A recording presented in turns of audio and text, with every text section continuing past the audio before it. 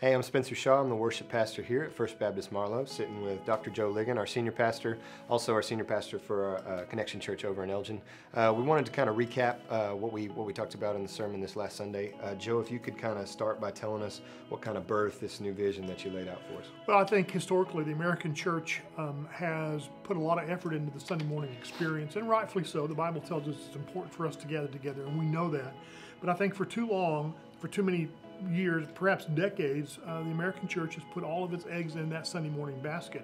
And we've fallen into that as well, Spencer. We believe that we have a responsibility to provide our best on Sunday morning, that God deserves our best, and the people that come here deserve that as well. And I'm not going to argue with that, but I think the struggle has been that we have tended to make Sunday morning the point.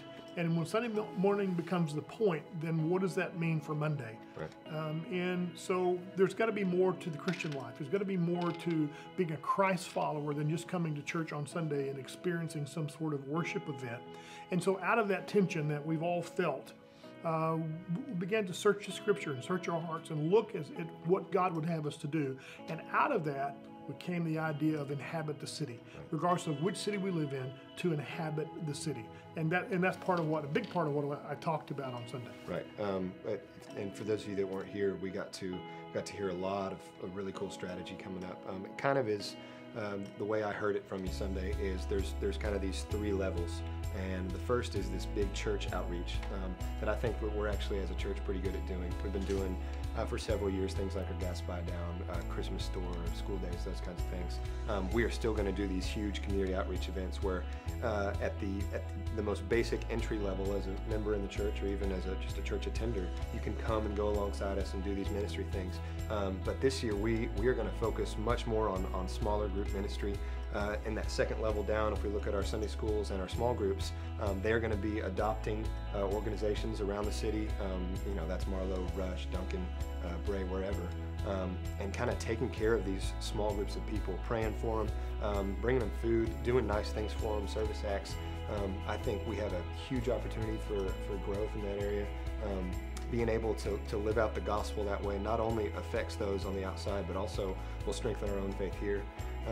Beyond that, we'll move down to an individual level where you've challenged the church to every week try to bless 3 different people. Exactly. And I think on Sunday you said one of whom doesn't deserve it. Mm-hmm. What's crazy is this week we've already seen this huge influx of like all these stories of people that are already doing that, 1 or 2 days out. I was totally surprised by that, and it's such a cool thing. And my hope is that all of that comes back in, and what you're talking about, the point being what is out there in the ministry and all of that coming back in on Sunday, we'll be able to look at one another, celebrate the testimonies, and then turn around and prepare for another week. And that's just a really cool thing. Exactly right. It's been often said that we are better together. So as a church, we can accomplish a lot more as a church body than any of us could as individuals.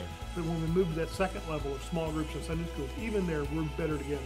A small group of people, a Sunday school class, can accomplish a lot more than the individuals of that class can accomplish. But then, of course, there is that individual level that you talked about, that as we move about individually, that we're conscious and aware of what's going on around us, knowing that God has blessed us. And He hasn't blessed us just so we can be blessed. He has blessed us so that we can bless those around us. And again, as you said, we are already hearing some really cool stories about what's happening there. We're going to continue to hear some of those. So we just want to encourage you to be here Sunday. Not that that's the point. That's going to be preparation for the point as we celebrate what has happened this week and we prepare for what God is going to do in our lives next week. We hope you'll join us.